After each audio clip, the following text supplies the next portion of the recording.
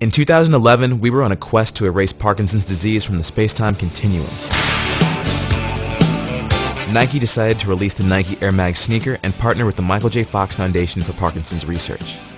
We released the teaser McFly's Closet to generate buzz around the project and the release of the greatest shoes never made.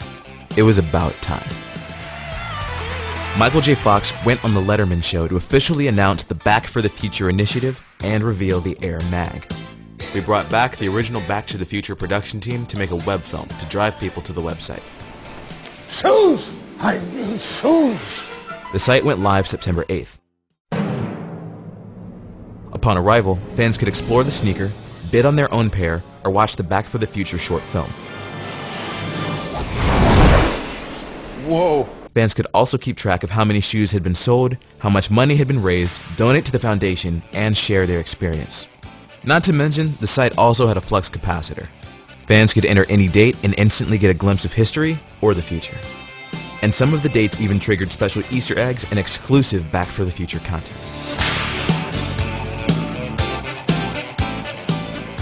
As the auctions wound down, the sneakers began to disappear until they completely vanished from the website, just as they did in Back to the Future 2.